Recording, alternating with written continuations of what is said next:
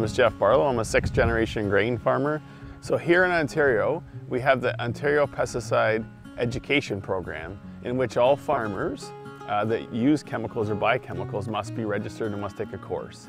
We use crop protection products like chemicals and pesticides on our crops. They're very necessary for us to grow the quality and the quantity of food that we grow. It's important that we protect the yield that's there in the plant. We can lose a lot of yield. In some cases, over half the crop can be gone if weeds take over. In worst case, 75% of the crop will be decimated by weeds.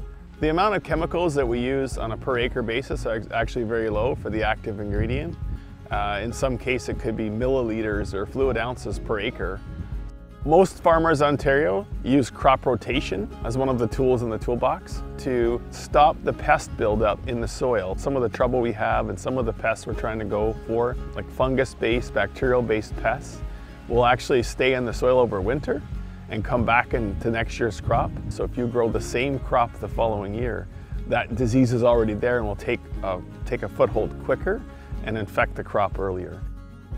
Some farmers, depending on soil type in Ontario, will use different tillage practices to increase soil health.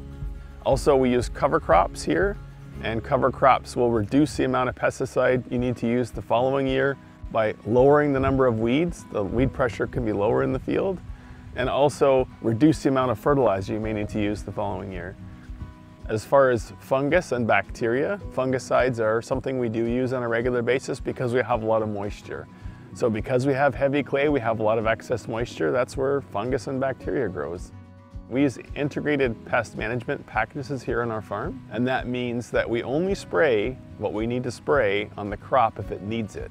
And it needs to meet a certain criteria to spray. So if there's only one bug in the whole field, we do not spray the whole field.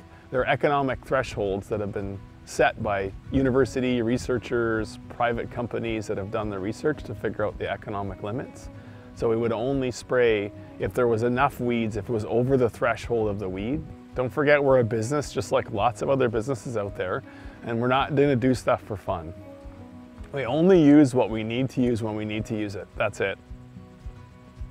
The food system is highly regulated. I shop at the same grocery store that everybody else shops at in my town. I'm the farmer, I grow a lot of the food, and I eat the same food. I trust it. The food is so safe, it's tested. We have really, really high limits, high testing limits in Canada. I think our standard for quality is really high. We have some of the highest quality food in the world. I feel very safe with our food system. I think we're really lucky to have it.